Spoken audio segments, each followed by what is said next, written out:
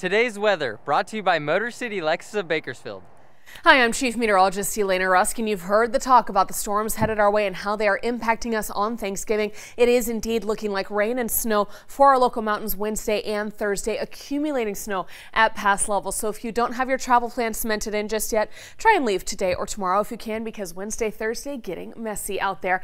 Now, we do have a system tracking on shore to our north. It's bringing us some healthy breezes and a cool down, but you see it's going to slide out of the way as we head into later tonight, but it makes way for another one right on its heels to come sliding in. That arrives with rain very late on Tuesday, more so heading into Wednesday. You see rain and the chance of thunderstorms as well. This is very cold, unstable air coming in. It's going to drop us down to 50 for our high here in the valley on Wednesday. Lows are in those 30s, and then you're going to see on Thanksgiving we still have the rain and the chance of thunderstorms. The showers taper off on Friday. That is cold and with scattered showers still left overnight Thursday into Friday if anybody's planning on camping out for Black Friday.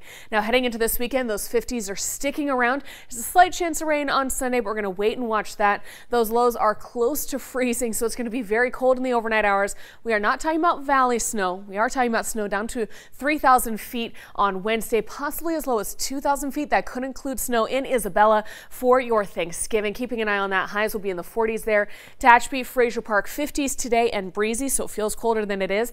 40s and still breezy for your Tuesday. Then here comes the rain Wednesday, turning to snow Wednesday night, accumulating snow heading into early Thursday. That is Thanksgiving, and then slow to dry out, but staying very cold heading into the weekend. Look at those overnight lows to end the week in Fraser Park. You'll be dropping down to those teens.